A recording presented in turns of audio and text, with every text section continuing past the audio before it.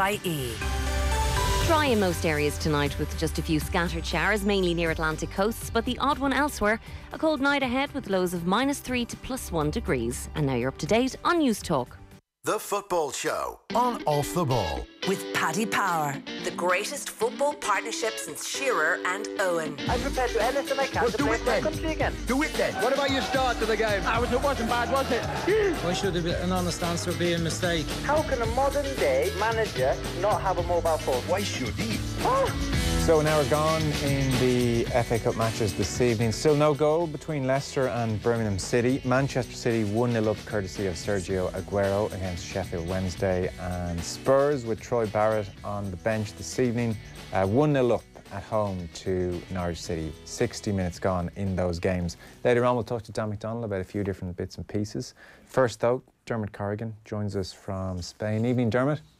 Hey Joe, how's it going? Great. Been meaning to get to a Clasico for a few days now, so this is the time. Real Madrid 2, Barcelona 0. Didn't get to see this game. Heard it wasn't great. No, yeah, the standard has dropped pretty badly from a couple of years ago. You know, when the Clasico came around, everybody all around the world, I guess even the fact that you didn't tune in is a sign that it's lost a little bit of its glamour. Maybe the standard has dropped. Some of the bigger players have left. You know, Cristiano Ronaldo's not there. Dani Alves, Xavi Hernandez, these guys are gone from Barca, and a lot of the best players who have stayed are a lot older now. So, getting into the 30s. So it was a decent game, but it wasn't up there at that kind of amazing level that we were used to in Clasicos maybe 5 or 6 years ago. Do you know, it's just less available here. I would have had to find a method, and it would have taken too much effort. And as you said, it's not the unmissable fixture that it once was, where it was just the best football being played in the world at that moment. So it's not that. Were Madrid deserving winners? Because the PK quote did the rounds in a big way. That was the headline quote from the game, where he said, you know, effectively he couldn't remember as bad a Madrid performance as the other night, and yet they won 2-0. So I couldn't quite make sense of what he meant. Yeah, well, afterwards Ramos said that he'd take it. You know, basically, if Madrid were that bad, imagine how bad Barca must be if we could beat them. But yeah, the first half wasn't great. Neither side. Barca had the better chances, I guess, but it was played at a pretty kind of pedestrian pace, and Barca were able to move the ball around. Madrid came out after half time much more intense, much more aggressive, and really pinned Barca back and stopped them playing. Barca couldn't get out of their own half at times. It was difficult for Madrid to score. They kept getting the ball back and then maybe losing it again. Didn't have a load of chances, but then in the end they got the goal, a bit of a deflection off PK into that off Vinicius, and Barca, you know, didn't have a shot on target after Madrid went ahead. So Madrid were not at the kind of high level that you would expect maybe, but they were deserving winners for sure. Is the drop in quality being called out and being talked about in Spain, or is the fact that you have a very vibrant title race, there's just 1 point in it now, Madrid 56 points, Barcelona 55, is that some kind of solace? Is that more of the talking point than almost a certain navel-gazing and wondering where the league is?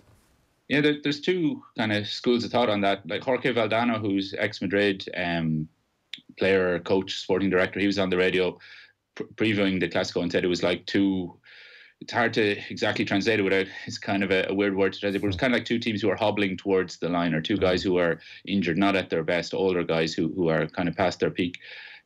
So he was saying that the general standard of Madrid and Barca had dropped. I was at an event with La Liga president Javier Tebas, and he was saying how great it was that La Liga, that the standard had risen, that smaller clubs like Levante or Mallorca or Granada were able to beat Madrid and Barca, that he was pointing to the Premier League where the winners now get 100 points, and that as being an uncompetitive league, whereas Spain has more excitement.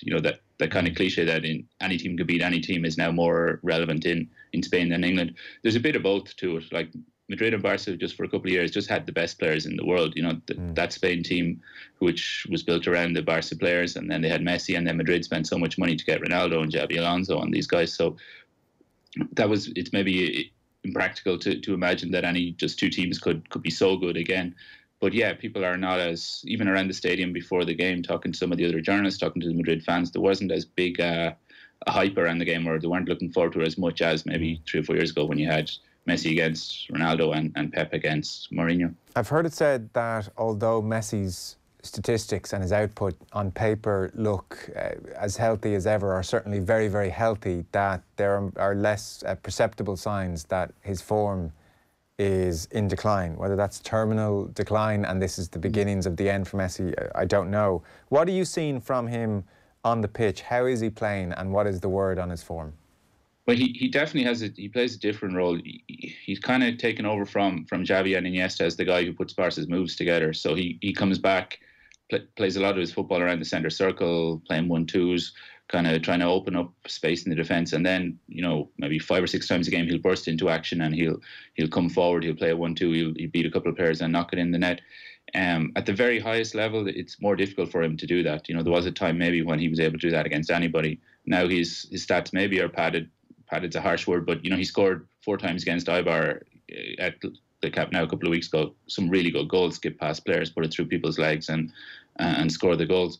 But he hasn't scored away from home in La Liga since December, I think. Didn't look like it at the weekend. He was through in the first half and Courtois saved well. In the second half, he was through and you couldn't believe it. Marcelo got back to, you know, everybody in the stadium was like, oh crap, Messi's through, what are we going to do? And then there was that kind of realization that he's not actually going to be able to carry the ball the whole half of the pitch. And Marcelo got back, and even when Marcelo tackled him, there was a huge roar. It was like they'd scored a goal. It was like we've been able to get it off Messi. Yeah. Whereas a couple of years ago, he would have just been away, smacked it in the top corner, got the ball back at the net and gone and done it again. But it's more difficult for him now. He's playing in a team that's not as good, and he has to do more work outside the box. So it's hard to blame it on him.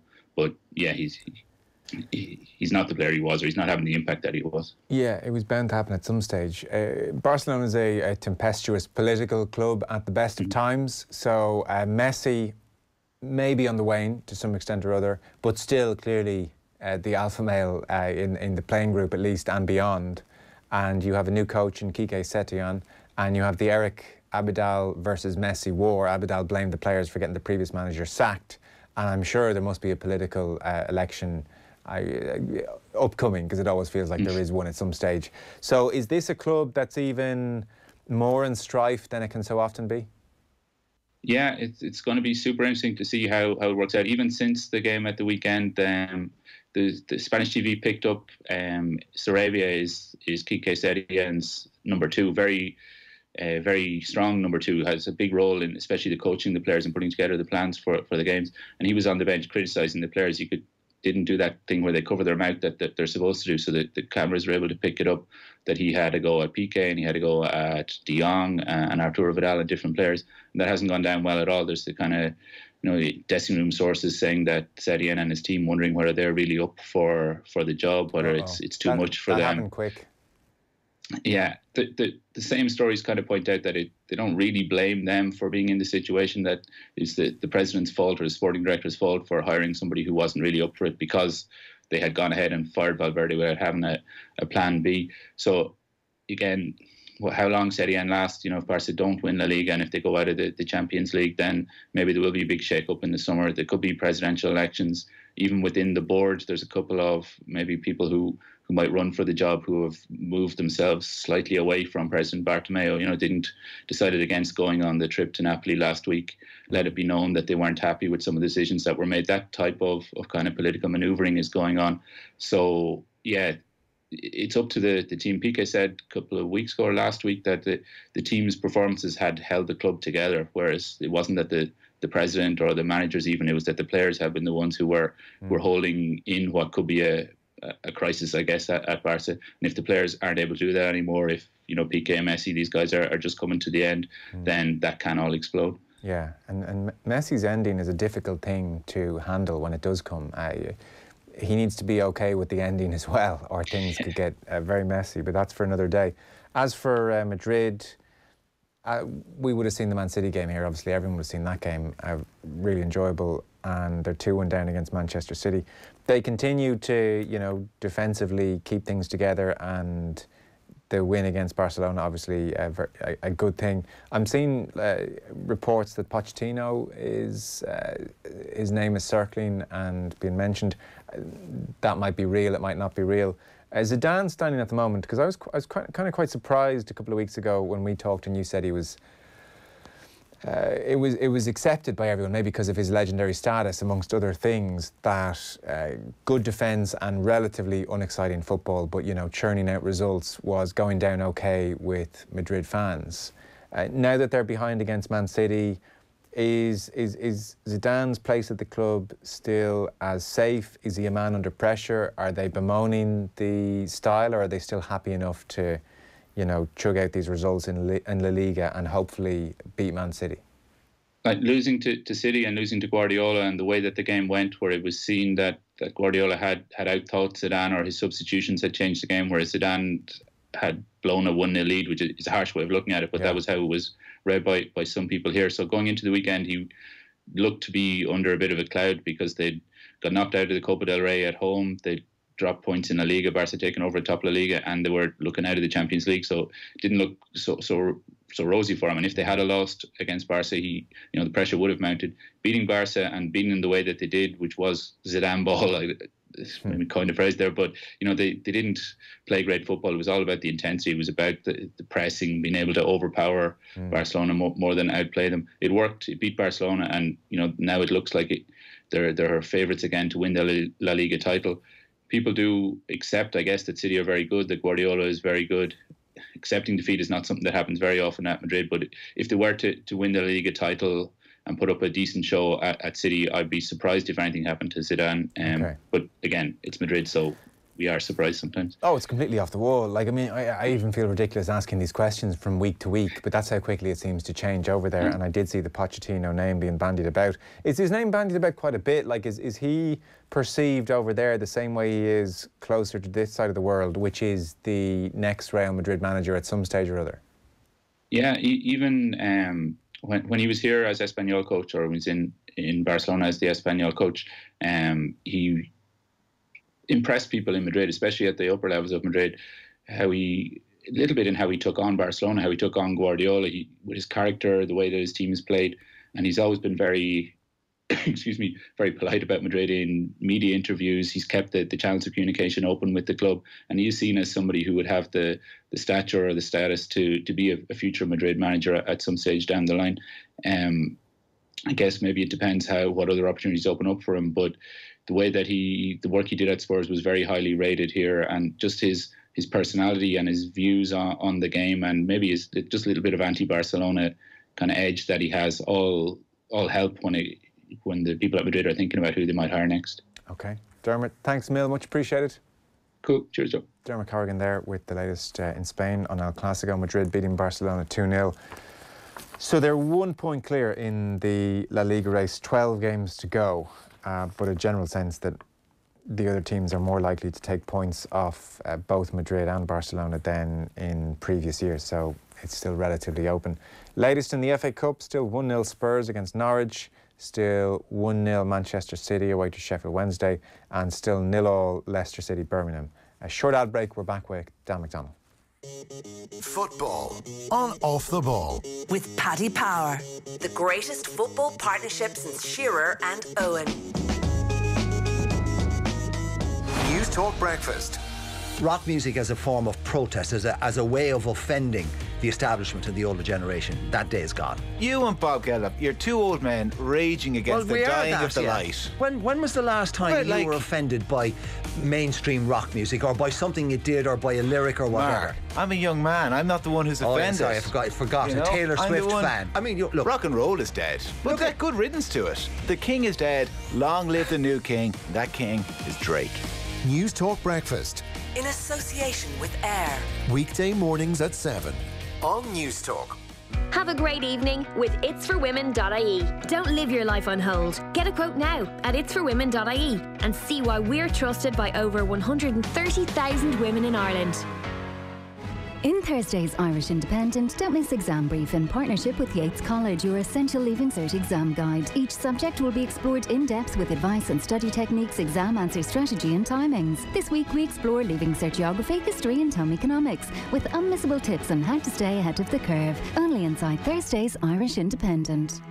At Guaranteed Irish, we believe enterprise is at the heart of thriving communities. Like Black Knight, the #1 Irish web host. From small beginnings in 2003, today Black Knight hosts more Irish websites than anyone else, offering email, domains and a range of business services. Operating locally and trading internationally, the Black Knight team in Carlow supports 84,000 customers in 130 countries. Guaranteed Irish welcomes companies that are altogether better choices for our communities. So look out for it. GuaranteedIrish.ie. Altogether together better. We've done it again. At KBC, we've dropped some of our fixed-rate mortgages. Again. And with lower rates come lower monthly repayments. So why not talk to us about a KBC mortgage today? KBC, the bank of you. Information correct as 2nd March 2020. See bonkers.ie for verification. Rates available to residential mortgages only. Lending criteria, underwriting, terms and conditions apply. Security and insurance required. KBC Bank Ireland PLC is regulated by the Central Bank of Ireland. Warning, if you do not keep up your repayments, you may lose your home. Warning, you may have to pay charges if you pay off a fixed-rate loan early. Whether mending fences in Donegal or on a building site in Cork, there are thousands of hard-working Ford commercial vehicles in Ireland. It's why we're truly the backbone of business. And now we'll give you an additional €500 off the recommended retail price if you purchase a commercial vehicle during our Backbone of Business dealer event from the 1st to the 31st of March. That will really get your business moving. Ford Commercial Vehicles. The backbone of business. Search Ford Backbone event or visit Ford.ie to discover our full range of offers. At participating dealers, exclusions apply. The purchase of sex is illegal in Ireland. That means that if you're caught, you'll be arrested and may have to appear in court and explain it to your wife and children. But maybe they'll believe you only wanted the girlfriend experience, or that you really thought the woman was there by choice, or that you think that prostitution is just a job like any other. But I wouldn't count on it. The vast majority of men don't buy sex and don't buy the excuses of those who do. Prostitution. We don't buy it. Go to wedon'tbuyit.eu to learn more. The average toilet seat contains about 49 germs per square inch. The average office phone and keyboard, over 25,000. Protect your staff against viruses and germs. Get your office and IT equipment professionally cleaned and sanitised by Alpha CC. For a free consultation, call Alpha CC on 286 1800 or visit alphacc.ie. Off the ball. This is News Talk. Adelaide has come off the bench for Norwich. They are 1-0 down away to Spurs. Troy Parrott, meanwhile, is sitting on the Spurs bench watching Adelaide kicking his heels. And I don't know, we'll see how many minutes he gets. But they're 1-0 up, Spurs. And in the other game, Manchester City 1-0 up as well away to Sheffield Wednesday. Still no goals between Leicester and Birmingham. 15 minutes to go. One shot on target apiece in that game, so it doesn't sound like it's a thriller just yet. In the meantime, before we update you on full times in those games, Dan McDonnell was in studio earlier on. I first put it to him that Stephen Kenny, given that he has Bulgaria ranked 58th in the world, first in the Nations League, followed by Finland, ranked 59th in the world, second, and then a home game against Wales, then another game against Finland, and they don't have to face Wales away until well into the campaign, that it's not the worst way for Stephen Kenny to have to begin his tenure. No, I think so. I mean, I did a piece in the Endo beforehand, and I think I had the best draw scenario, and I had Finland and Bulgaria in it. I just didn't have Wales. I think Wales is actually one of the tougher top seeds. I think might like the Czech Republic there, but yeah, you can't really complain with the options that he's got. It's away to Bulgaria, who definitely probably aren't the nation, the force that they once were. I know you spoke about that a bit last night, and a couple of home games in Dublin, weekend games in Dublin, so which I think for supporters matters. So it's nicely structured. I mean, there's not much more you can say really at this point. I mean, there's so much happening in the next month and hopefully in the summer. That these games are for now they're down the news agenda, but come the autumn, I think I wouldn't be as enthusiastic as Mick McCarthy was in the FAI release, saying they should win he didn't say it in the FAI, but the FAI was as good a draw as we could have got. I'm not sure. I think that was more Mick, as he said. I think he said it last night in pundit mode, as opposed to if Mick was the manager. I don't think he'd be saying, well, of course, this is the group we're going to. This is a group that we can win, which I think he did say. I tell you what, if I didn't win that group now, I deserve to be sacked. Yeah, there's a no excuses, Stephen vibe to the whole thing, so. It is so hard to predict where we'll be as a footballing country, because this may or may not be Stephen Kenny's first game after the Euros, or we may have had 2 to 3 Stephen Kenny friendlies in June, and we're eager for competitive football. So, again, that's why it's so hard to know what shape Ireland will be going into these games. Very much so. What we do know, I guess the one thing compared to last time, I'm not going to go Kevin Kilban style permutations here, but we do know in simple terms that these games do matter. Like, that's as simple as that. When these games come round, yes, it's important to experiment and it's important to integrate young players, but the results are also important too. Like, the way it's structured, it's only important if you really win the group. You know, that's the big thing. If it looks like you're not going to win the group, you can maybe mess around a bit in the last game or two without any, massive cost once you're not going to finish bottom. You know what I mean? So it's sort of, if they get a win or two early on, it sort of means you can have a shot for glory or use it to experiment. So it's a good opportunity. Speaking of Mick, he was at the game on Friday night at Tallaght Stadium. He was impressed with Jack Byrne, missed Jack Byrne's goal, saw it on his phone afterwards as Friend we know. of Kate Middleton, Jack Byrne. I was just going to say, it's been quite the week for young Jack. All we can hope for in life is for someone to look at us the way Jack Byrne looks at Kate Middleton. It's extraordinary. And a sentence that I didn't expect, or a situation I didn't expect to be contemplating this week. Because when I first saw the photo at the Guinness Storehouse last night, I saw Jacob Stockdale first. He just caught my eyes, the taller man, talking to Kate Middleton. She was talking to him. And Jack Byrne was alongside them, staring at Kate. Is that who it was in the picture? That's who it looked like to me. I thought it was Guy Ringrose, no? Oh, I thought it was Stockdale. Was it Ringrose? Now, I must admit, I had no idea who it was, right? And I sent the email to several people. Now, Joe Malloy, face of Virgin Media's TV, rugby coverage, I would expect that you could be right here. I thought it was Ringrose in the photograph. No, I mean, the lingering image is Jack Byrne's face. Yeah. So, I quickly moved off the rugby player. Well, Jack is sort of, you speak to anyone who's been in a dressing room with Jack, Jack's pretty full-on, lively character, centre of it, but it looked like he might have been silenced somewhat, It looked like he might have necessarily been the... I've had another look. It is Ringrose. Yeah, there you go. Ringrose. There you go. But I mean, you're annoyed over this now, Joe, aren't you? Ringrose is irrelevant in this picture. There's only two people in this picture. It's Jack and Kate, isn't it? Yeah. There's only two players in this game. Yeah. I mean, if I was Prince William, I would have been looking at that and saying, I need to get back over here. There's something going on over here. I'm not letting this develop. Yeah, no, it was great, but I don't know. Yeah, maybe it's something that Mick can discuss with Jack if he is in the squad. If you have no idea what we're talking about, then important distinction. Prince William and Kate obviously doing the rounds. Guinness Storehouse last night, the British ambassador held a kind of a get together, including, as we can see now, Gary Ringrose and, more importantly, Jack Byrne alongside the future King and Queen. And the photo emerged of Jack deep in conversation. Although I'm not sure Kate Middleton was deep in conversation with Jack, but he was saying something to her. They've spoken about, I think he spoke with Prince William about Jack Grealish and stuff, because he's a Villa fan. Of course, yeah. Jack would be mates with Jack Grealish, so. At JackB_8, and Jack himself has tweeted some pictures of it, so. Huge honour, he said, yeah. Look, good on him, and he's had a good week, but I did want to, that game in particular, and we didn't touch on it too much on Monday night's football show, or even last night's football show, we did discuss it on the pay-per-view, but I mean, as advertisements for the future potential of the league, it was about as good as it gets. I mean, if we can get to that kind of a place, even in, you don't know to say 10 years everything's possible, but even if in 15, 20 years that became more the norm, we'd be in a great place. Oh, listen, it was terrific. It is the two best teams, and you need to have that depth throughout the league, which we most certainly do not at the moment. But I think, if you have your two best teams playing, an open brand of game, brand of football, rather trying to cancel each other out in some ways, which can happen, of course, when two good teams meet. But it was actually about sort of attacking players trying to express themselves. They were given the freedom to do that. You had good skill, amazing skill with Flores, bloody hell, but also just in the general quality of the game was quite good. And even at Dundalk at 3-2 down, nearly got an equaliser. It was a great defensive header by Lopez at the end.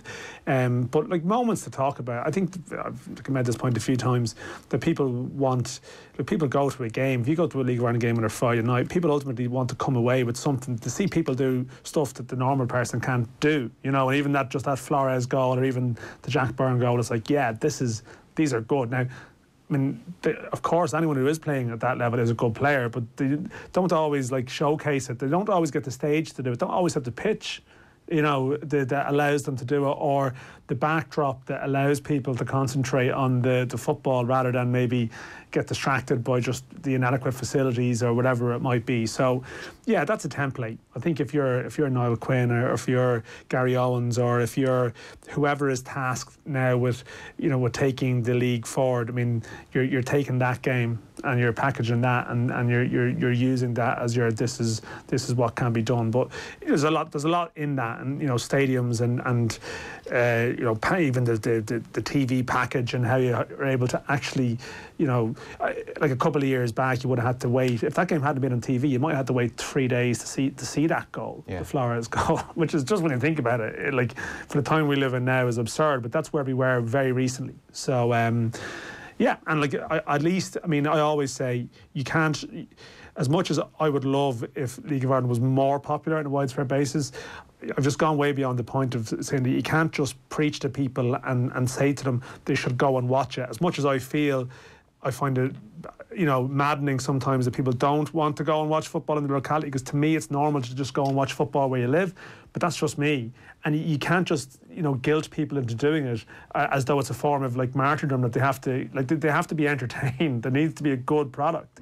I think that the next time Dundalk and Shamrock Rovers play, the next couple of times they play, that shouldn't take much selling. That and that's a worthy occasion, and it's like, actually take this seriously as a sporting entity, and I hope that's what happens when it comes around. We had Raphael Honigstein on last night. He was talking about the very interesting situation at the weekend when Hoffenheim played Bayern Munich, and he was talking to us about the general backdrop to that controversy. So in the Bundesliga, I think, as most people are aware, there is the 50+1 rule, whereby in the vast majority of cases, the clubs are owned by 50% of the fans own 50% of the club plus one share. So they always have a controlling vote when it comes to important matters. The running of the club, they're run for the fans, everything from ticket prices to general finances and beyond.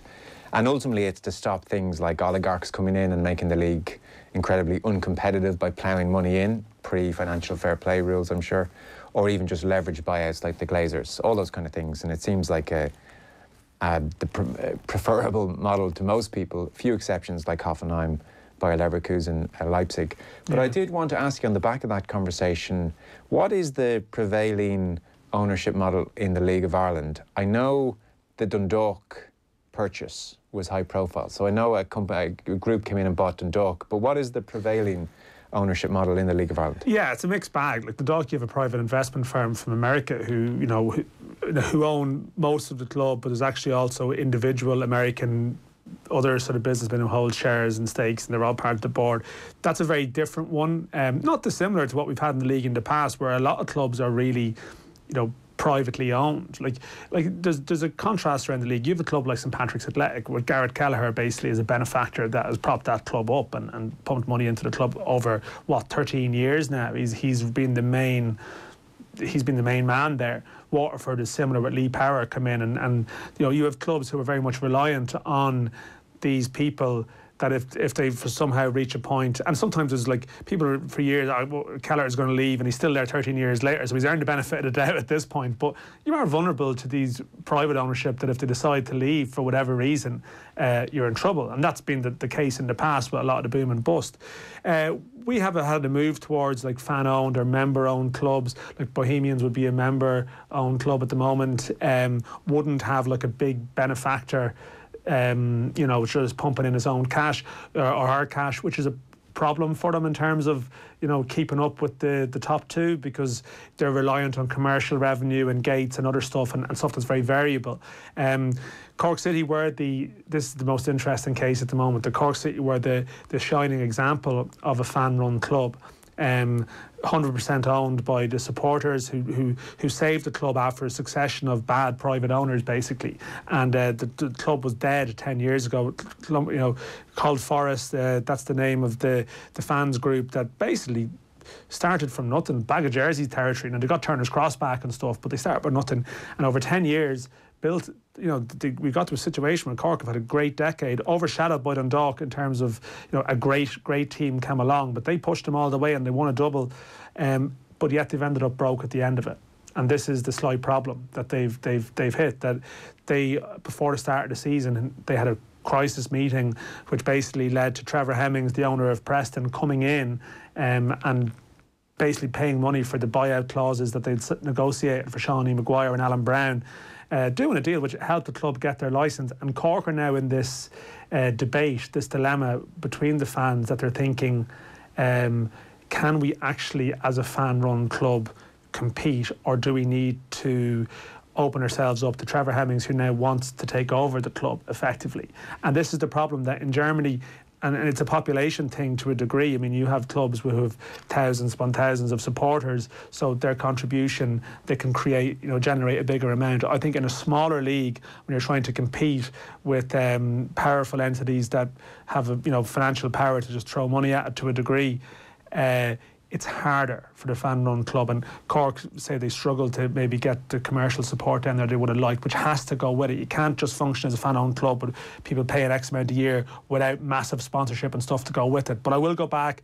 So this is why Shamrock Rovers are the interesting one, because they're probably the closest to the German model you mentioned. It's 50% fans and 50% private, effectively. And Ray Wilson, a very wealthy Shamrock Rovers fan based in Australia, his standing grew 3 years ago from being the fan-run club, and it's Ray Wilson and that. And then over the winter just gone, Ray Wilson, who had 50%, sold half of that, so now 25% is held by Dermot Desmond, who paid, I think, 3 million quid to come in and take 25%. And that's like a considerable businessman, investor to come into the equation. So the fans still had to vote to accept that. They still had to have a decision to whether they would welcome Dermot Desmond's investment. They decided to do that, but they've got the best of both worlds. They have the involvement of the supporters who still have a say in decision making. So in theory, if there was a rogue situation, they have a degree of control to stop that, but they also have the support of wealthy people on the other side. And I think Cork and other clubs, Galway are fan owned, but they need the Comer brothers. Like, you need a bit of both, and I think that's in a smaller league. Realistically, you do. We've had massive historical problems with bad owners in the league, who've left clubs high and dry. But you're trying to find the best of both worlds in a small league. It's an interesting debate, and I know there's stuff on the website here about AFC Wimbledon and what they did, and I definitely think different leagues need different things in this regard. And the history of fan ownership here it's mixed. I'll have to say it's a positive thing generally, but there comes a point where clubs probably are always going to need a small bit of a big guy with them to help them out. That is the voice of Dan McDonnell. More from Dan in a few moments' time. I should let you know we're pretty much into the final seconds of all the FA Cup games this evening. Leicester have got that goal against Birmingham City, so 1-0 up with seconds remaining. Manchester City, similar story, 1-0 up away to Sheffield Wednesday, seconds remaining. And Spurs, pegged back by Norwich City, they were 1-0 up. And Drimmich with the goal on the 78 minutes for Norwich has them 1-1 with seconds remaining there, so that should go to extra time. Troy Parrott on the bench, Adam Ida came on for Norwich in that game. Back in 1 sec. Off the ball on News Talk. At Guaranteed Irish, we believe enterprise is at the heart of thriving communities. Like LIA, a professional association that's been supporting and developing those working in financial services in Ireland for over 40 years. Offering a wide range of education services, including the QFA course, LIA serves a membership community of over 14,000 financial service professionals. Take your career to the next level at lia.ie. Guaranteed Irish welcomes companies that are altogether better choices for our communities. So look out for it. GuaranteedIrish.ie. Altogether better. Home sweet home. Maybe it's in the middle of town or the middle of nowhere, or maybe you haven't found your home just yet. That's why our Bank of Ireland mortgage specialists cover the length and breadth of Ireland to meet you at a time that suits you best. Meet us in branch, in a coffee shop, or even in the little slice of country you call home to chat about your personal mortgage plans. Anywhere, anytime. Bank of Ireland. Begin. Lending criteria and terms and conditions apply. Security and insurance required. Over 18s only. Bank of Ireland Mortgage Bank, trading as Bank of Ireland Mortgages, is regulated by the Central Bank of Ireland. Tenerte como socio sería fantástico para nuestro equipo. Tim has now been video calling on his mobile with his potential new business partners in Madrid for 45 minutes and 37 seconds. Luckily, time on his phone isn't a concern for Tim. With 3's €20 SIM-only business plan, he gets all calls, all texts, and all you can eat data. So he can just keep nodding while he Google translates what on earth they're saying. Switch today at your local 3 store or visit 3.ie/business. 3. Make it count. €20 a month for the first 6 months, €30 a month thereafter. 30-day minimum term. Fair usage allowance applies to data used in the EU. See 3.ie. This is Peter Fergus. He's got the right kind of energy for business. I'm hotel manager of the Lodge at Ashford Castle here in County Mayo. It's a demanding role, but I love it. Peter knows what it takes to make the business a success. We aim to deliver a premium experience for our guests with minimal impact on the environment. And he has a vision for the future. Our business is powered by 100% green electricity supplied by SSE Airtricity, so our guests can sleep even sounder. Switch to the right kind of energy for business today at sseairtricity.com. SSE Airtricity. This is Generation Green. Hey, big ears. What? Have you heard? What? Ford are offering €20 off a spring service. Yo, what? That's right. €20 off when you book online using code FORD20. Problem is... What? We're rabbits. Book now at Ford.ie or search Ford Service. Retail customers at participating Ford dealers cannot be used with other Ford service promotions. Only one voucher per customer per booking. A man in his 20s is in a critical condition after he was shot in West Dublin this evening. Brand new, The Guards Inside the K starts tonight at 9 on Virgin Media 1. From breaking down doors to the aftermath of gangland shootings, this groundbreaking new series gives unprecedented access to Gardaí on the front line. You have no respect for us, no respect for life. Brand new, The Guards Inside the K starts tonight at 9 on Virgin Media 1. Off the ball. This is News Talk. OK, welcome back. Full times in the FA Cup. Leicester through to the next round. They've beaten Birmingham City by 1-0. Manchester City also through, courtesy of a Sergio Aguero goal away to Sheffield Wednesday. Extra time ensuing at the Tottenham Hotspur Stadium. Spurs 1, Norwich 1 is the full time after 90 minutes there. Meanwhile, in Scotland, Celtic have a 13-point lead now at the top of the table. They drew 2-2 away to Livingston, but a bad night for Rangers at home to Hamilton and Steven Gerrard. They lost by 1-0. Elsewhere, Kilmarnock and Aberdeen drew 2-2. Motherwell beat Ross County 4-1. And it was a 0-0 draw between St Mirren and St Johnstone. Now, back to our chat with Dan McDonnell. So I wanted to play him something from Steve Bruce today in his press conference. He was not a happy camper. Craig Hope in the Mail, as you'll hear in a moment, asked a question, and Steve Bruce didn't want to answer that because there were reports the previous day that Alan Saint-Maximin was dropped. He wasn't injured. Injured was the word that Newcastle gave, but the Mail felt he'd been dropped for the draw with Burnley at the weekend, that there had been some kind of bust-up or row between Steve Bruce and Maximin. And when Craig Hope of the Mail asked a question, Bruce, not a happy man. What did you make of it? I think he was fit to start on Sunday. I'm not going to answer you, Craig. No? You just outed this realist totally. No. It's total lies. It's nonsense. I'm glad your source is wrong. You calling me a liar? So what are you calling me? Wrong? You calling me a liar? Well, your report was wrong. Why can't you list it? Well, there you are, then you are. I've had no row with St Maximin, okay? None. Did the player a bust-up. Did the player think he was fit to start on Saturday? I didn't ask that. You wrote that I had a bust-up. No, you wrote yesterday that I had a bust-up. Yes, you did. I didn't. Yes, you did. No, I didn't. The word bust-up wasn't used. I didn't use the word row, I didn't. Well, we've had a bust-up. That was the headline? Okay, then we'll beg to differ. Craig, it's always Newcastle, isn't it? It is. Joe Kinnear had the one there, didn't he? When he sort of went in, sort of, Michael Douglas and falling down, except just with words. The audio doesn't quite do Steve Bruce's anger justice. Very angry, really eyeballing Craig Hope, really not happy with this, wanted to shoot it down. I went to see what was in the article. This was the fascinating thing. And you heard Craig there say, didn't use the word row, never wrote the word bust up. Yeah. Steve Bruce said it was in the headline. Craig said it's not in the headline. So do you have it? I do. Give us those words. Newcastle star Alan Saint-Maximin's future in doubt after fallout with Steve Bruce. Now, I think Craig knew the word was fallout. It's also in his piece as well, fallout. So, but he had it. Look, he had him. He had him in a way, technically. What's the difference between see, a bust-up to me sounds more aggressive. Well, it sounds like it got physical almost. A bust-up is more aggressive, whereas a fallout is like, I mean, we could fall out. We could be a bit odd with each other. Yeah.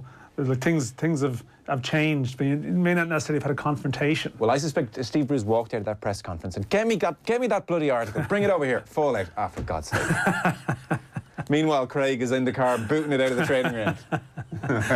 Craig used to work in Newcastle, actually, back in the day in the club. But I mean, to be fair, he's a very good recent track record of stories from within the club. Well, he was standing over his story for sure, and he was saying, did Maximin think he was fit to play?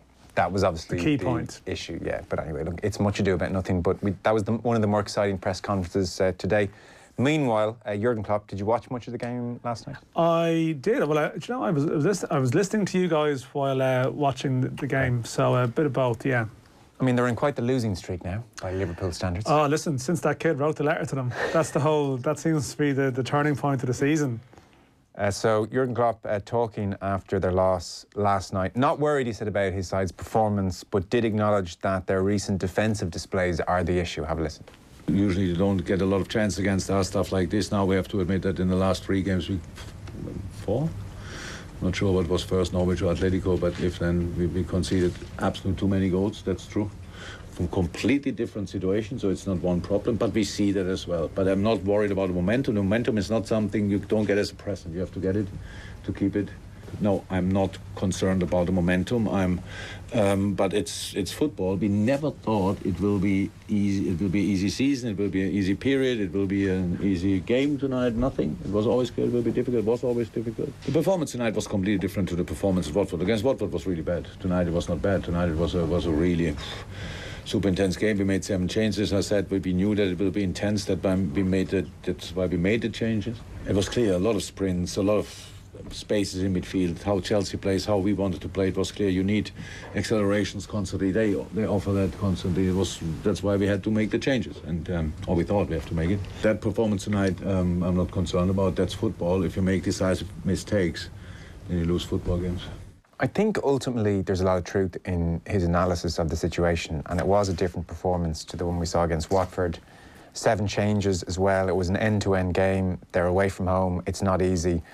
Yet it is very striking. You break the seal sometimes, you lose momentum, and it can be hard to pick things back up. And there were undoubtedly numerous games in the previous 44 where they could have easily lost and yet found a way not to.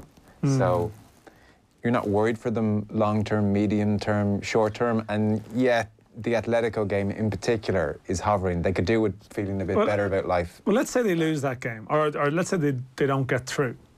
And they go out, so they're now out of the cup. Eminently possible if it I mean, the position they're in, it wouldn't be I don't think it'd be a massive shock. It would be a shock in the context of the tie, but where they're at, it's very plausible to see a scenario where they don't go through. So what?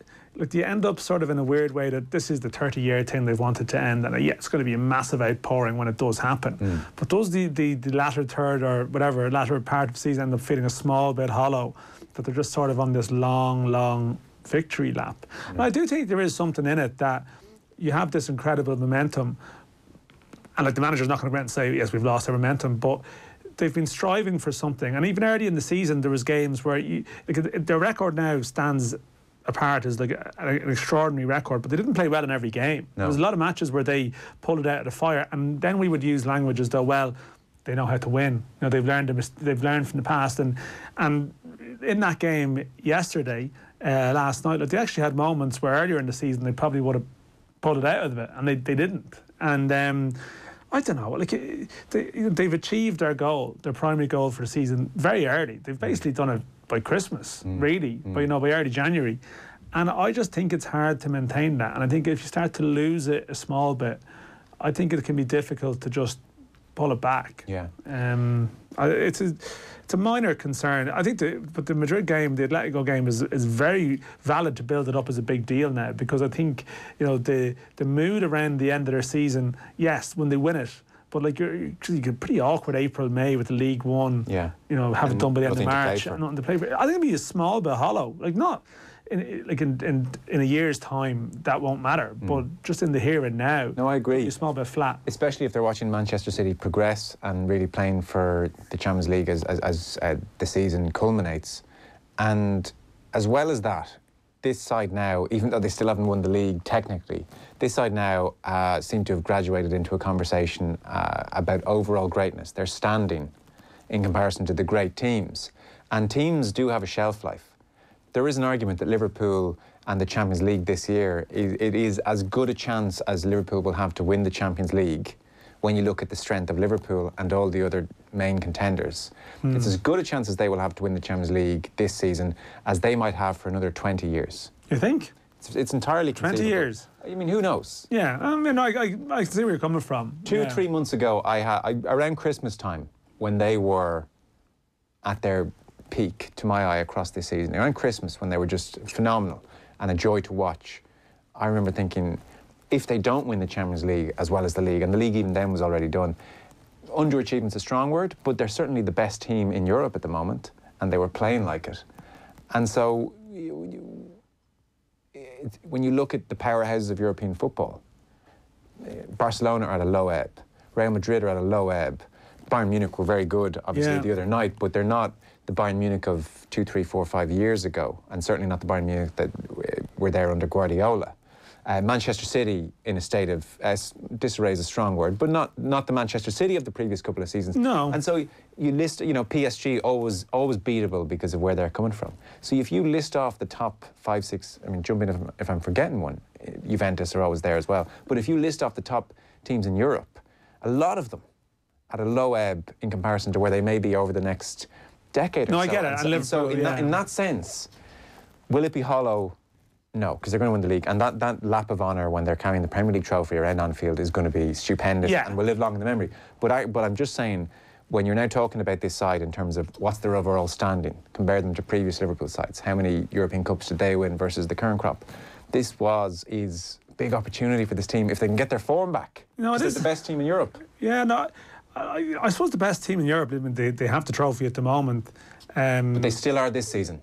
They still are the best team in Europe this season, up until about 3 weeks ago. They probably are, yeah. Although the results, ironically enough, the results in the Champions League in the autumn weren't actually that good. Yeah. The European performances across the year haven't been exceptional by any means. So they haven't reached a level in my mind that you would have had, like with Barcelona previously, when they were in their pomp. Although Barcelona probably didn't win as many Champions League as they maybe should have. Yeah. And this is the thing; it's still a cup competition. For all you talk about it, best team in Europe doesn't always win it. And unless you're miles ahead, unless you're actually streets ahead, then you can be caught. And this is the point. Like, they could be caught by Atletico Madrid, which would make you think that really, they were probably are or were the best team in Europe. Not are the best team in Europe. I think it's fair enough in terms of the performance across the year. They are. But not in such a way that the gulf is so substantial that it's a given that they should be winning it. No, I could see. I mean, PSG can go out. Like, this is the thing. Like, or Bayern. But if Liverpool were to end up playing Bayern, for example, it wouldn't be a massive shock if they were knocked out by them. Like, the Liverpool were still like. Liverpool were turned over by Barcelona last year, but then produced an incredible performance. Like, some of their away performances in Europe in the last 2 years actually haven't been very good at all in terms of marking yourself out as like this outstanding side of a generation. So it's not a massive shock to me that they might be caught out by it. Not a massive shock, but a source of. It'll niggle away at them if depending on who. I mean, we're jumping along down the line. They may end up winning the trophy themselves, but I know what you're saying. If they see someone else lifting the trophy, there will probably be a sense of we could beat them. We could do them. Yeah. By the way, just Billy Gilmore very good last night. Excellent. Yeah. 18 years old, played in the middle of Scottish. a tree. Scottish, technical, small, but still could cover the ground. Really impressive. Great passer of the ball. And David Sneyd had a great idea on the 42 because Billy Gilmore made his Chelsea senior debut in a pre-season friendly. They played Bows and Pats, Chelsea. Yeah. People remember Frank Lampard and co turning up in Dublin. So he has some great quotes. Lee Desmond was there for Pats, and he says, "I swear to God, I'm not just saying it because of the game against Liverpool. I remember after the game, we played Chelsea. All the lads in the dressing room were saying the same thing. Effing hell. Who the hell is that kid for them midfield?" Yeah. So well believe that. Desmond's a really good pro as well. Yeah. Well, they knew. I mean, they could see. But you know the other interesting insight, and because we're tight for time, sorry to rush, but you know the way we hear that it's good to talk on the pitch. So imagine playing Chelsea. You're going to be interested. Do they talk much? Do they say what are they saying to each other in the field? Desmond says, "I couldn't believe how quiet they all were. Now, I know it's only a pre-season for them, but I was looking at Louise, Tomori. They didn't say a word. And it was strange. You're always told from a young lad to talk, even if some of it is bollocks," he says. "But barely a word. was said, and Gilmore was the same. Now, he didn't need to really. He was everywhere, getting the ball, always knew what to do with the ball. He looks like a special player.